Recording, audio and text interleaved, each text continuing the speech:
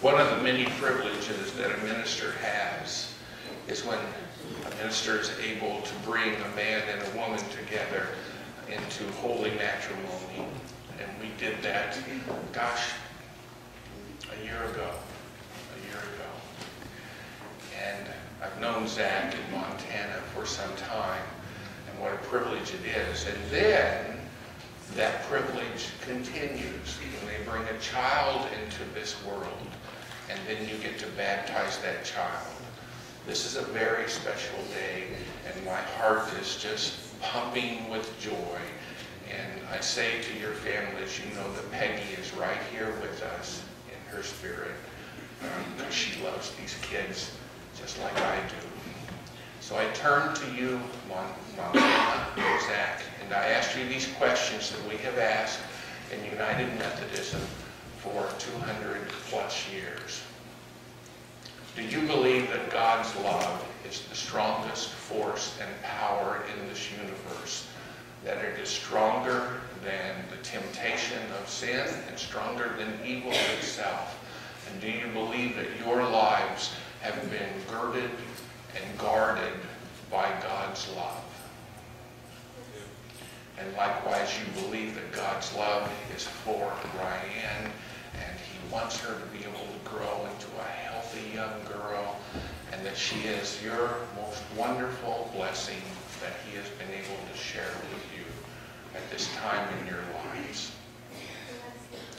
Do you believe in the Trinitarian understanding of God? That there is a Father who creates, there is a Son who is our Savior, and there is a Holy Spirit that brings us together, helps us find each other, bonds us together in man and woman, husband and wife, and celebrates even more than we're capable of celebrating the joy of your baby girl.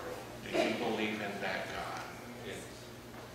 Do you believe in the Holy Scriptures, that they reveal God's story for us, that God wants us to know Him and wants us to be able to love Him too and praise Him and thank Him for His blessings? In Holy Scripture, do you believe that the story of salvation is soundly recorded in those texts?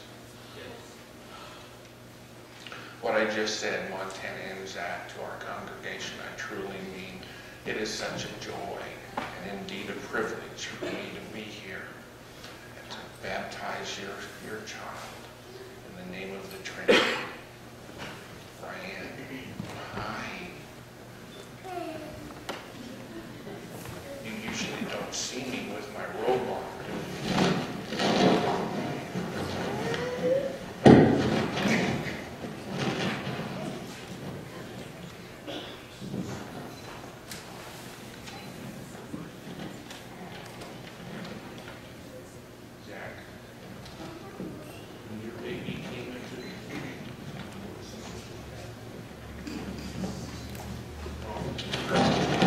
When your baby came into this world, you named her, and that is the name that we want to baptize her in. What is that full name? Ryan Kaylee Sampson. Oops. Ryan Kaylee Sampson. I baptize you now in the name of God the Father, and God the Son, and God the Holy Spirit. Amen. Let's stand.